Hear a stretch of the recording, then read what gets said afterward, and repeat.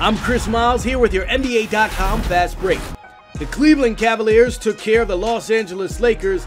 They got the win at home, 116-102.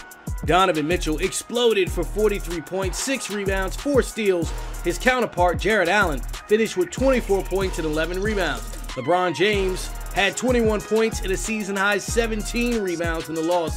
Lakers moved to 10-13 on the year. Detroit Pistons grabbed a road win over the Miami Heat, 116-96. Bojan Bogdanovic was on fire in the second half, scoring 28 of his 31 in the game. Tyler Hero was hot, grabbing 34 points, shooting 70% from the field. Bam Adebayo dropped 21 points with 15 rebounds, a tough loss for the Heat.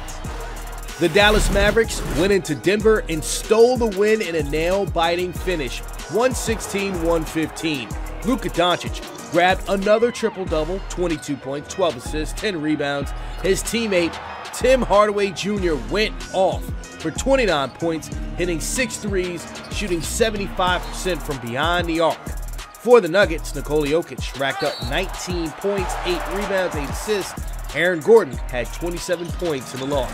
That's going to do it for your Fast Break. I'm Chris Miles.